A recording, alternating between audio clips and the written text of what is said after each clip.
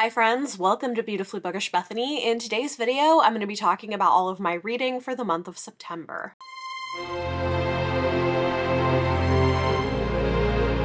It's been a very busy month. I did a lot of reading, and I feel like the majority of the books that I read were kind of in that 3 to 4 star range. So books that I liked but wasn't a huge fan of. I didn't have a lot of books that I greatly disliked, which is a positive, but I also didn't have a lot of big hits, though there definitely were a few. If you're new to my end of month wrap-ups, the way that these work is I'll talk about all of my reading stats for the month. I enjoy the stats part of it. It's fun. If you are not interested in the stats, you are welcome to skip forward to where I start actually reviewing the books.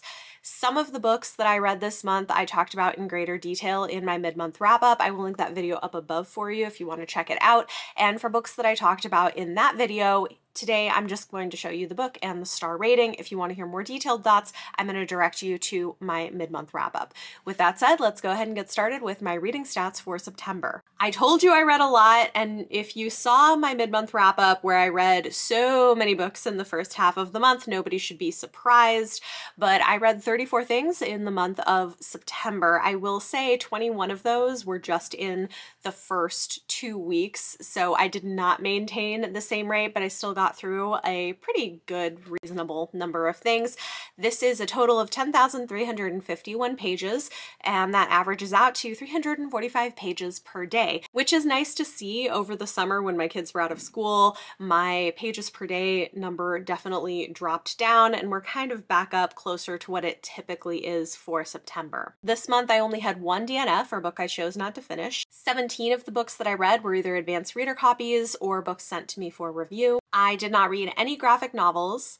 8 of the books that I read this month were indie or small press. I did not read any translated fiction, and I had 1 reread. As per usual, a good chunk of my reading was audiobooks. This month, 17 of the books that I read I listened to via audio. I also read 9 ebooks and 8 physical books. So a pretty good spread for the month. 12 of those audiobooks are what I term shelf, which means I had a physical copy on my TBR shelf and I got it off via audio. That is a higher number than usual.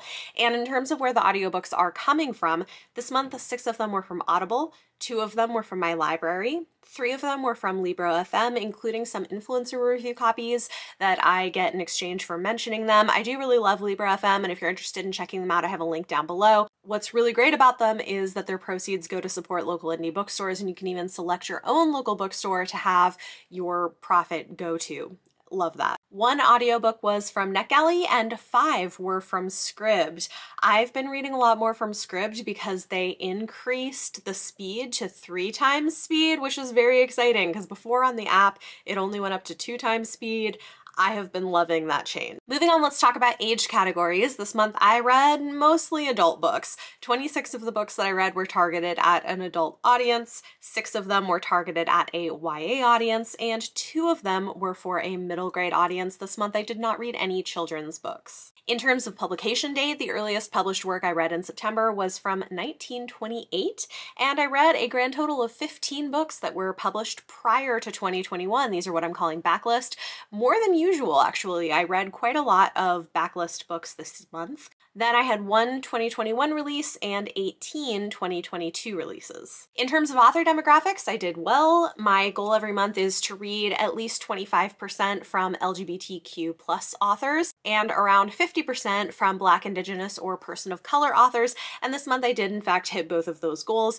50% of the books that I read were by Black, Indigenous, and person of color authors, and 35.3% were by queer authors. So very pleased with those numbers. Those are things that I value, and keeping track of them helps keep me accountable. Next, let's take a look at genre. This was a very heavy fantasy month for me, and I'm not complaining. 10 of the books that I read were fantasy, 6 were romance, and in terms of subgenres, 2 of those were contemporary romances, and 4 of them were speculative romances. This is going to be your sci-fi, fantasy, or paranormal romance. I also read 5 horror novels, 4 sci-fi, 2 literary fiction, 2 contemporary fiction, 2 mysteries, and 1 memoir. So a nice spread of genres this month. Next up, let's take a look at star ratings. As I said earlier, and as you're gonna see, I didn't have a lot of books that I disliked, but I had a lot of kind of liked, but didn't have strong feelings about or didn't love this month. This month I did not give out any 1 or 1.5 star ratings. 2 books got 2 stars. I did not give out any 2.5-star ratings. Then 4 books got 3 stars, a whopping 9 books got 3.5 stars, 10 books got 4 stars, 3 books got 4.5 stars, 5 books got 5 stars, and 1 book got 6 stars. And in my personal rating scale, a 6-star read is what I give to a favorite of the year. So I had 1 of those this month. I feel like the last few months it's been about 1 a month, which has slowed down from earlier in the year. I'm hoping to find more new favorites before the year is over. Fingers crossed. This all works out to a 3.9 average rating for the month, which is not terrible. It's a little on the low side, but I'll take it. Lastly, let's take a look at my 2022 reading challenges that I set for myself. I actually made some progress this month, which is very exciting. I have currently read 6 out of the 8 classics on my challenge TBR and 4 out of the 8 sci-fi and fantasy books on that TBR. So that leaves me with 6 books left to read in 3 months. Can I finish them? We'll see how it goes. I'm tempted maybe later in the year to do a project where I try to complete everything. We'll see. I will say I have been putting off some of the longer books on this list.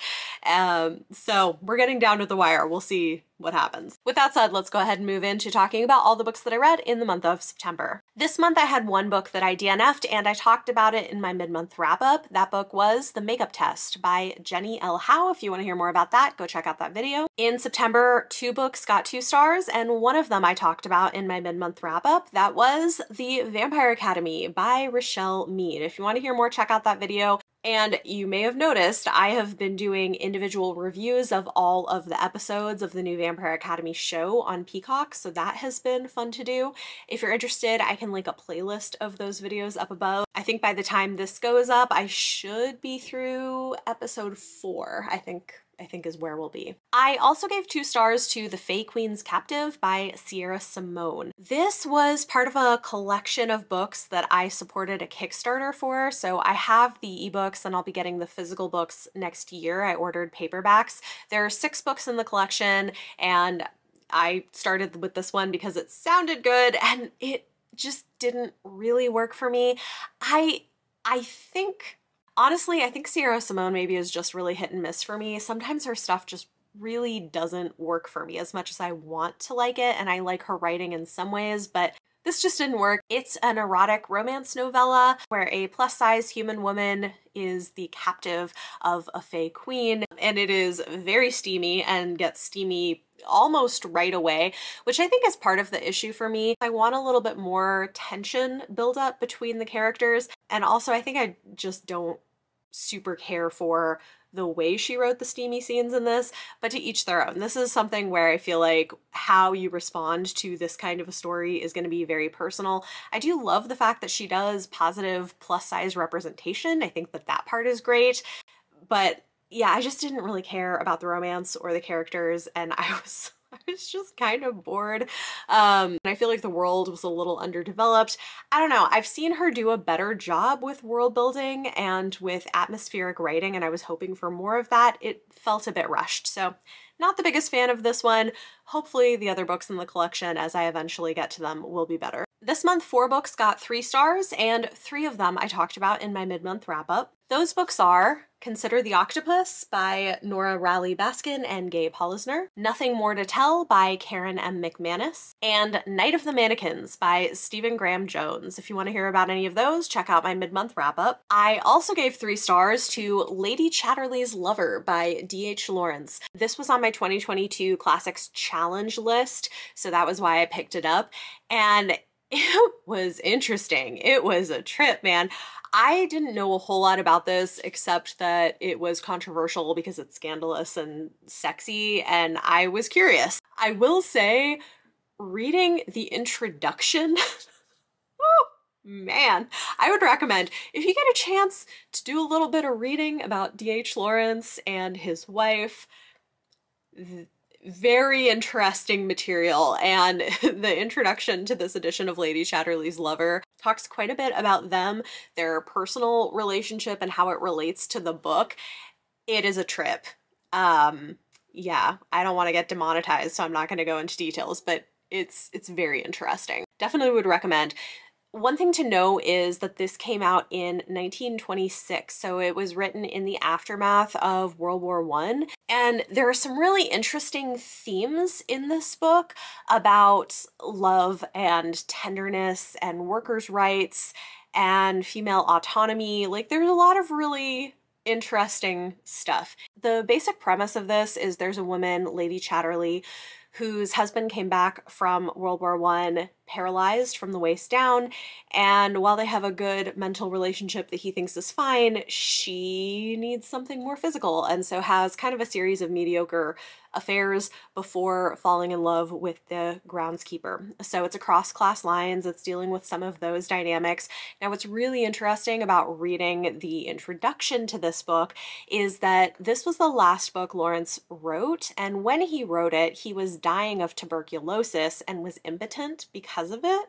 So it's interesting, people think he wrote a lot of himself into the disabled husband character, and I just think that is fascinating in terms of the treatment of that character and some different things that happen in it. His wife had a lot of affairs, did not spare his feelings.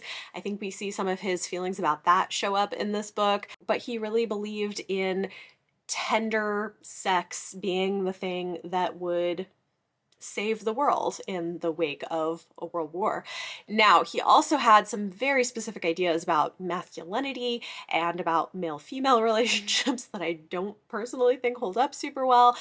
So I had like mixed feelings about this, but it was an interesting experience. There's also just, oh gosh, again, I don't want to get demonetized, so I'm not going to go into too much detail, but if you want to check out my Goodreads review, my Goodreads is always linked down below, and I mention a couple of other things more specifically that are in this book that are very interesting. So yeah, liked it but didn't love it. I can understand why it holds an important place in the literary canon. It was very spicy for the time that it came out. Reading it now is interesting. So 3 stars to Lady Chatterley's Lover. Next up, 9 books this month got 3.5 stars. That is a lot of them. And 5 of those I talked about in my mid-month wrap-up. Yes, 5. Okay.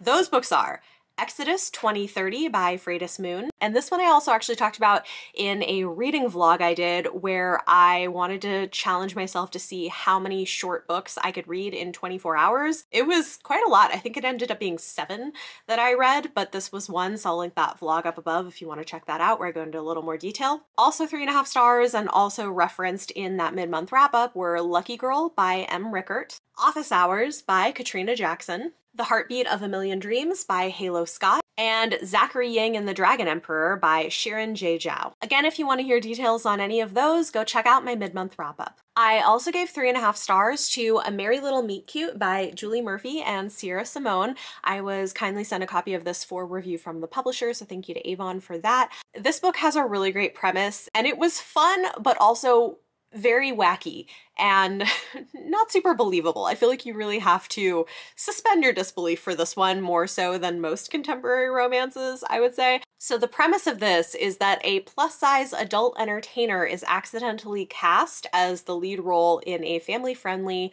Christmas movie, and she's going to be playing opposite her teenage crush, a guy who was formerly in a boy band. So both of them, for different reasons, are supposed to keep things under wraps and are definitely not supposed to be hooking up with anybody. But as it turns out, when he meets her, he's like, oh, I know exactly who you are because he is one of her biggest fans.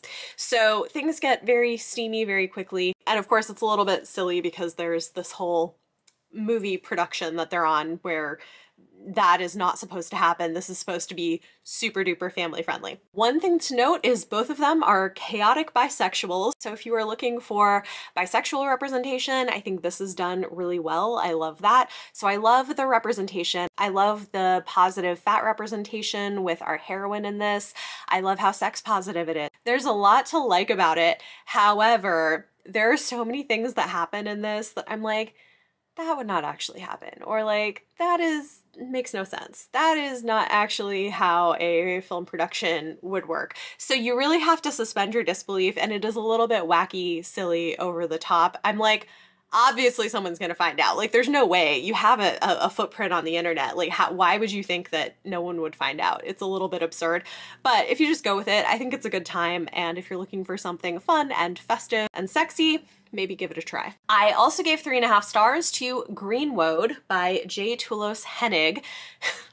Man, okay, so this was sent to me along with the second book in the series by the publisher. They're doing a reprint of it, and it's really, really good, but it's also so dense, and it took me 2 months to read it, which, you know, like, it's not that long of a book. Normally I could make it through this, something like this, pretty quickly, but I just could not read a lot of this at a time. So while there's a lot that I love about it, I am going to warn you, it is not quick. It is dense and slow, but also maybe really worth it if it sounds up your alley. This is a queer fantasy retelling of Robin Hood set in medieval Scotland with magic, old gods, pagan magic and rituals. And the setup is that Robin and Marian are brother and sister.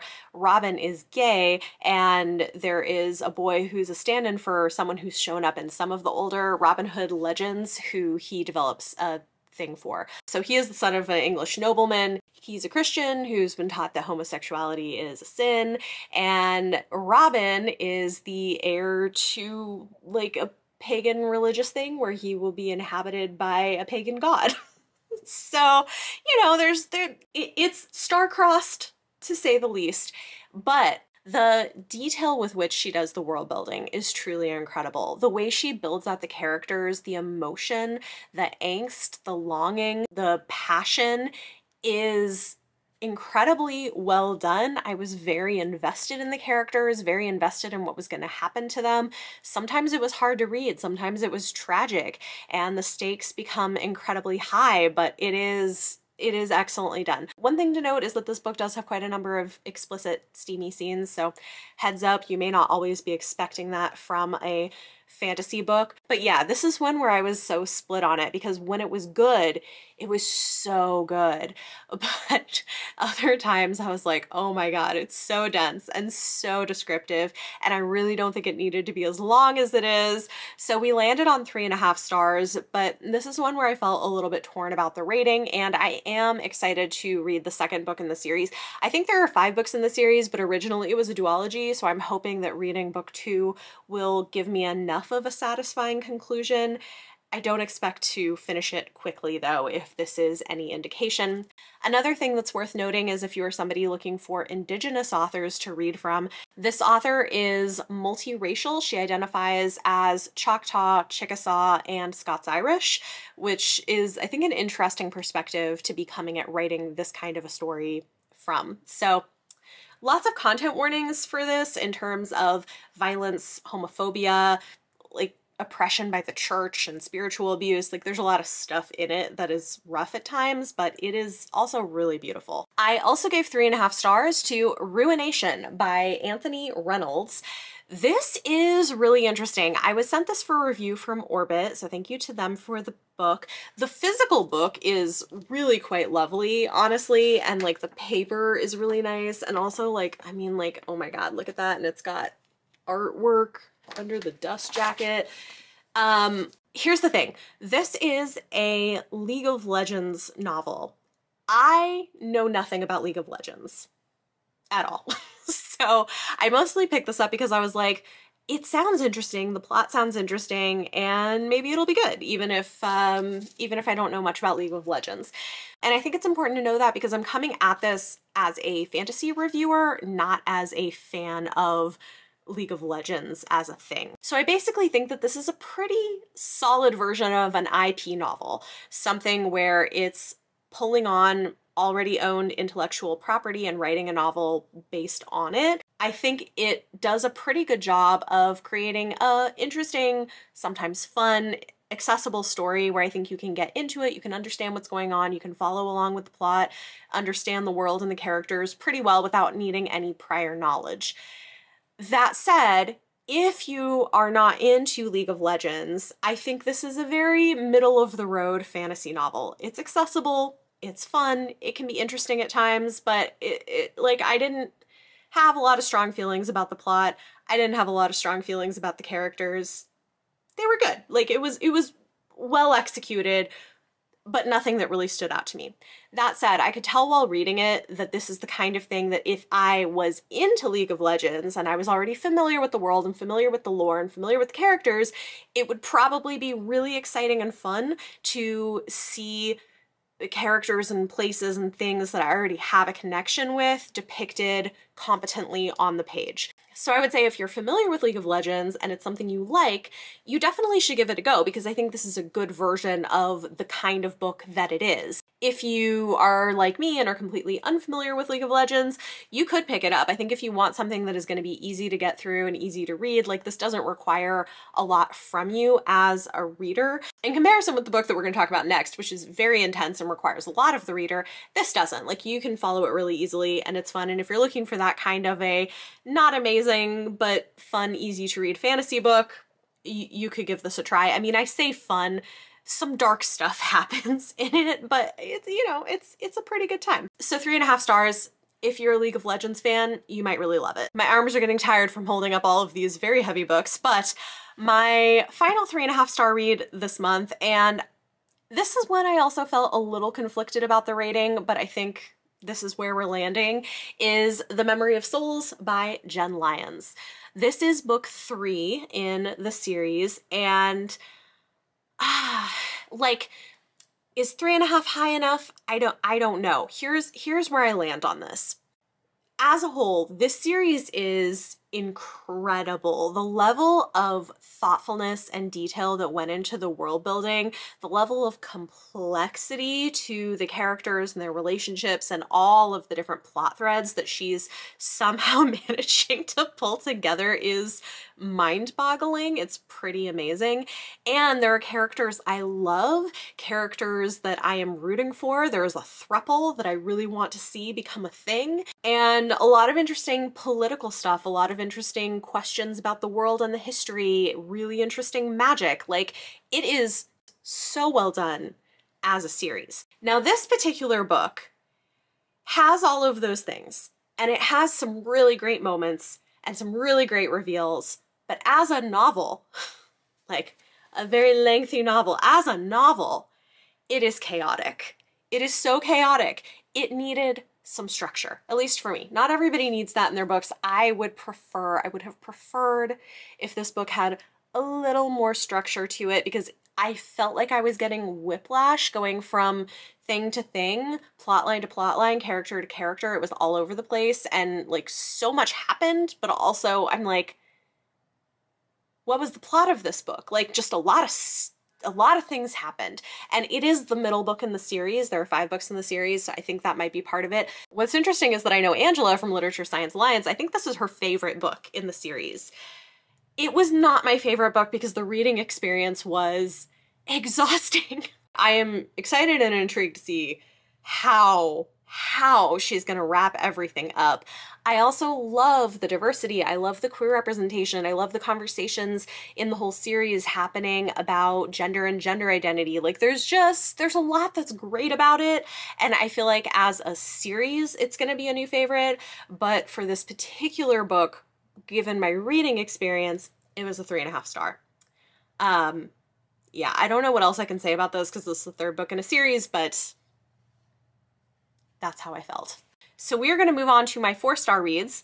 This month I had 10 of them, so a lot of 4-star reads, and 6 of them I talked about in my mid-month wrap-up. Those books are Even Though I Knew the End by C.L. Polk. This was one of those novellas that I read for that 24-hour challenge vlog. Fire by Kristen Kishore. If you are following along in our Graceling read along, the live show for this is going to be October 14th. It's a Friday night over on Mel's channel. I'll have her channel linked down below, and it'll be me and her and Kara discussing it. I'm very excited to discuss this. It was real good and real interesting. Into the Riverlands by Nevo. This was also in that 24-hour reading challenge vlog. Nothing But Blackened Teeth by Cassandra Kah, which I think I also read for the 24-hour reading challenge vlog.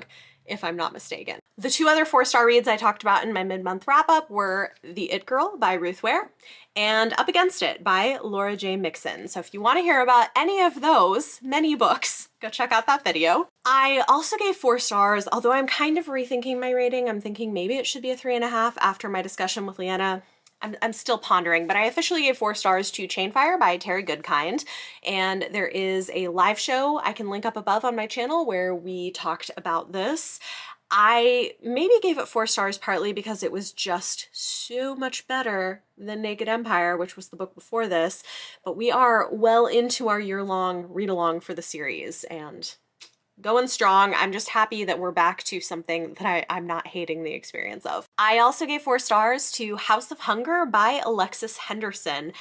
Ooh, man, this was good. Also, look how beautiful. I read an e-arc of it before this came, but my pre-order of the finished hardcover came, and it's lovely.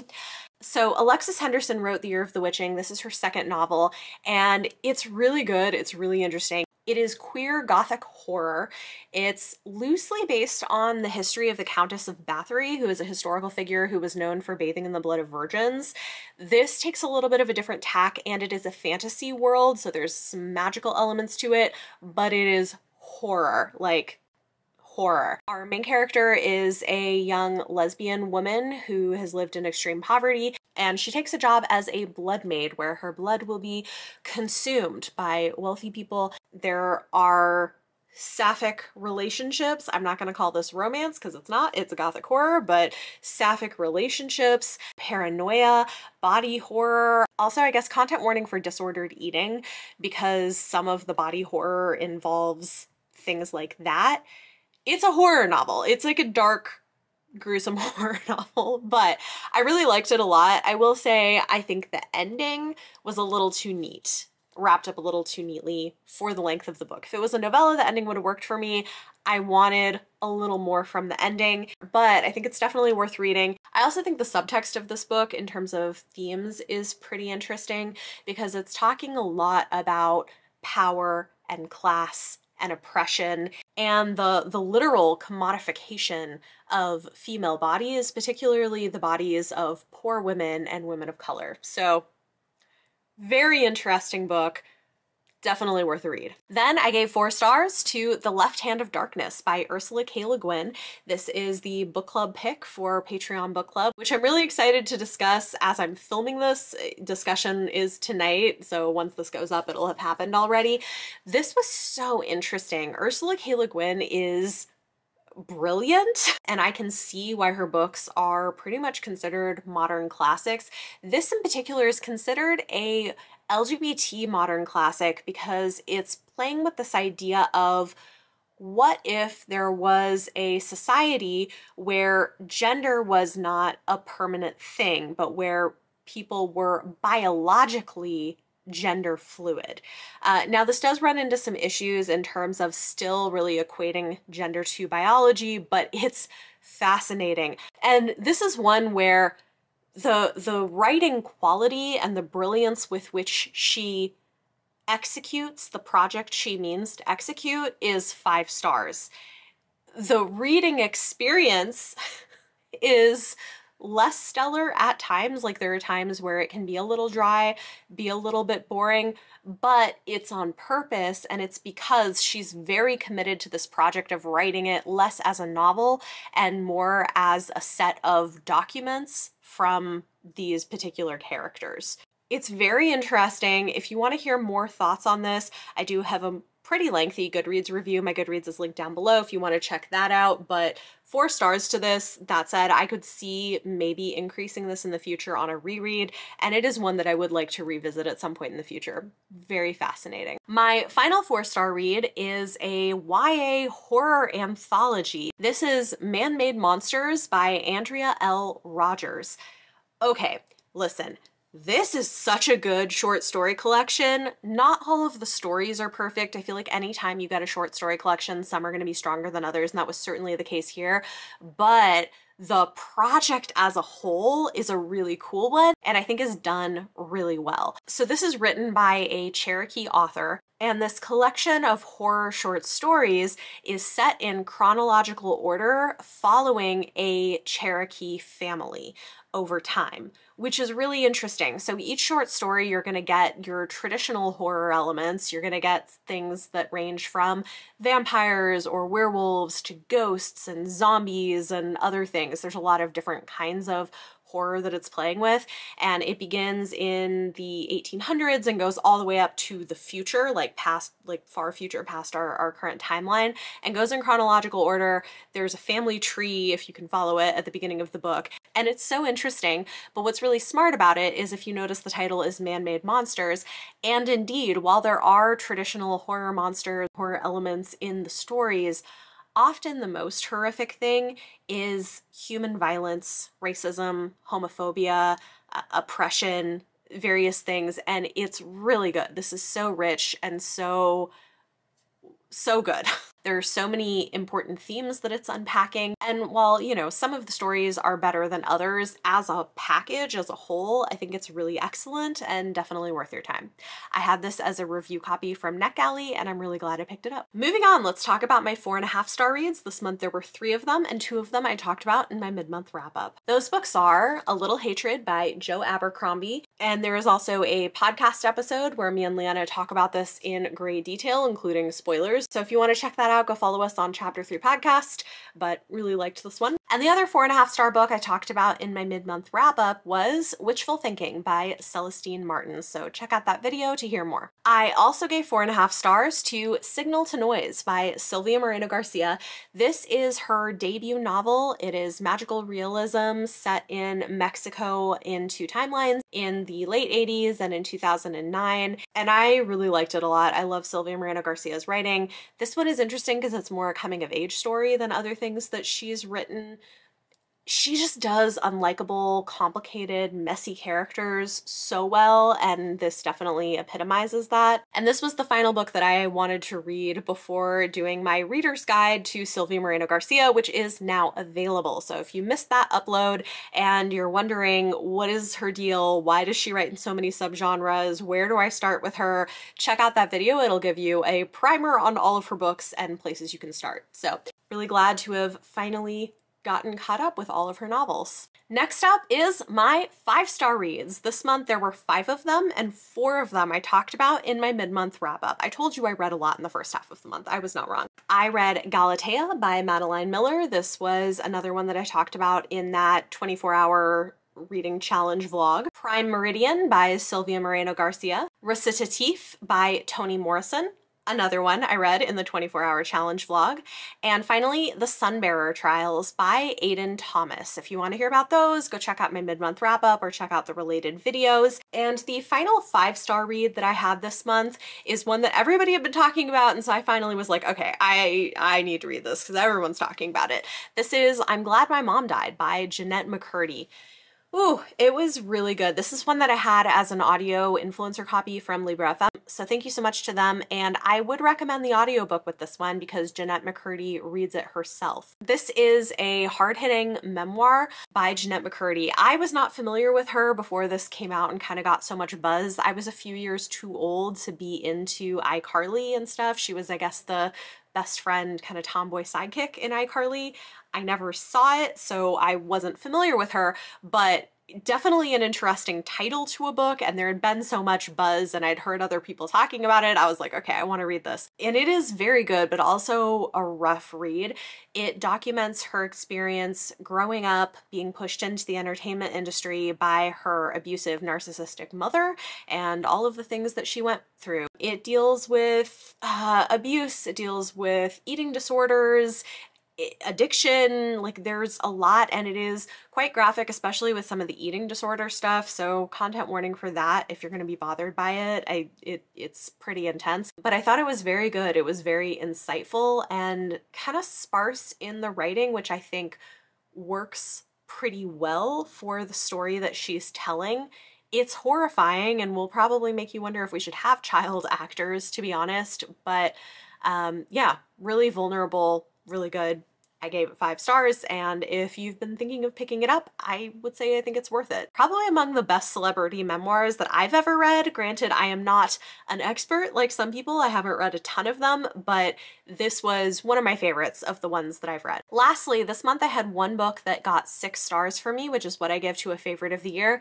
And this one is interesting because when I first rated it, I gave it 5 stars, but it has continued to really stick with me, and I think it deserves that bumped up rating. I was surprised by this though. This is Confessions. Of course I had to change the battery right before talking about the last book. It was Confessions of an Alleged Good Girl by Joya Goffney. Man, this book hit me in a way that I did not expect it to. It made me cry. I made a TikTok about it.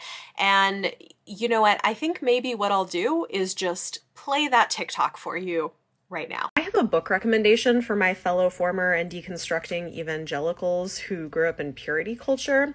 I just finished this book and I did not expect it to hit me as hard as it did. This is Confessions of an Alleged Good Girl by Joya Goffney. It is a YA contemporary novel following a teen girl who is the daughter of a pastor who is supposed to be, you know, kind of the perfect good girl, but secretly is struggling because her and her boyfriend of 2 years have been trying repeatedly to get it on and have been unable to do so, and they can't figure out why. And he has finally broken up with her, and so she starts looking for answers, and in the process figures out that she has this thing called vaginismus, which apparently can be caused sometimes by, you know, religious trauma and purity culture. I wish I had this book when I was a lot younger. This had me at the ending trying not to cry in a public place and crying while writing my review on Goodreads for it. But I feel like a lot of people should read this and have this information. As somebody who grew up heavily in purity culture and was an actual, you know, good girl, did things the right way, you know, something less severe than what she went through was similar to my own experience after getting married. When we had nobody to talk to, we didn't know what we were doing. And, you know, with like limited experience, limited, you know, education on these topics, it can take a while to figure it out. And, you know, I mean, 11 years later, we're still unpacking some of our own hangups because of purity culture. But this book was so good. I wish I had it as a teenager. It is beautifully done. It's also just so hopeful. And I think also does a really good job of talking about how her parents were trying to protect her. I can relate. Her mom had had a traumatic history with, you know, getting things on pre-marriage. Again, I can kind of relate. And they didn't intend for her to feel like her value and worth was linked to how pure she was, but that was how it came across. Again, I can relate. And because of that, I did wait for a lot of stuff, and I kind of regret it. Anyway, go check it out. So yeah, that's Confessions of an Alleged Good Girl. I did not expect it to affect me the way that it did. I ended up talking about this book to my therapist in our last session because it brought up a lot of things for me that I didn't know that I needed to process and talk through. I would recommend this to anybody who grew up in evangelical Christianity or in purity culture or anything similar. I think this is very well written as a novel and touches on some really important topics. I'm also just so happy that this exists out there now for teenagers who need some of this information, who need sex positive sex ed when they're maybe not getting it other places. It's great. So yeah, this was one where I gave it 5 stars initially, and when I was getting ready to film this, I was like, you know what? It deserves it. It was meaningful. It was impactful. It's really stuck with me. And so I'm bumping it up to the 6-star favorite of the year status. So there you go. Those are the 34 things I read in the month of September. It was a lot of stuff. Granted, I read a lot of novellas, so a big chunk of it was that, but just in general, I made a lot of good progress. I read some really great things. I read some mediocre things, but you know, overall, it was a pretty good month. Talk to me in the comments down below. Let me know your thoughts or feelings on anything I talked about in this video. And for your question of the day, Tell me about a book that you didn't expect to affect you the way that it did. I think for me, Confessions of an Alleged Good Girl, I had heard good things about it from Ashley over at Bookish Realm, and that was a lot of why I picked it up. But man, I did not expect it to be as impactful. It's not like I don't read a lot of YA contemporary fiction, but this one, I'm so glad that I did. Let me know about something like that for you in the comments below, a book that you picked up, thought you would like it, but didn't expect it to be as hard-hitting as it was. If you like this video, it always helps if you give it a thumbs up. Subscribe if you want to see more. Thank you so much for watching, and I will see you next time.